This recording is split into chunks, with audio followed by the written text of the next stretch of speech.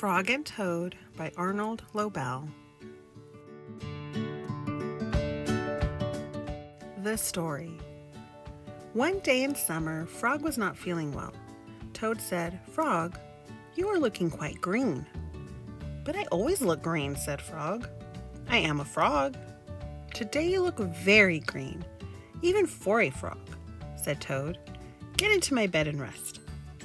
Toad made Frog a cup of hot tea.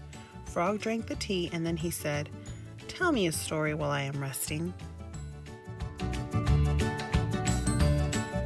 "All right," said Toad. "Let me think of a story to tell you." Toad thought and thought, but he could not think of a story to tell Frog. "I will go out on the front porch and walk up and down," said Toad. "Perhaps that will help me to think of a story." Toad walked up and down on the porch for a long time, but he could not think of a story to tell Frog. Then Toad went into the house and stood on his head. "Why are you standing on your head?" asked Frog. "I hope that if I stand on my head, it will help me to think of a story," said Toad. Toad stood on his head for a long time, but he could not think of a story to tell Frog. Then Toad poured a glass of water over his head. "Why are you pouring water over your head?" asked Frog. "I hope that if I pour water over my head, it will help me to think of a story," said Toad.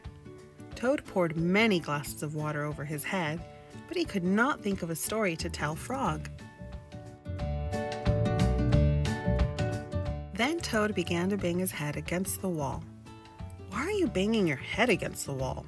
asked Frog. "I hope that if I bang my head against the wall hard enough, it will help me to think of a story," said Toad. "I am feeling much better now, Toad," said Frog. "I do not think I need a story anymore."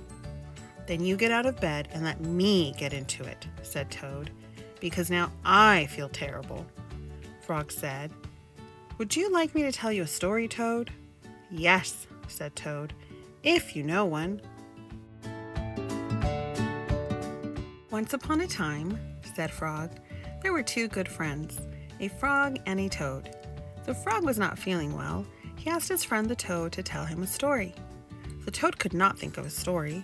He walked up and down on the porch, but he could not think of a story.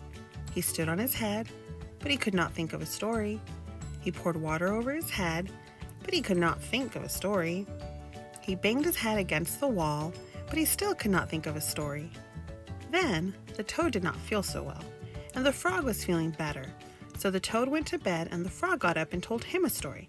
The end. "How was that, Toad?" said Frog. But Toad did not answer. He had fallen asleep.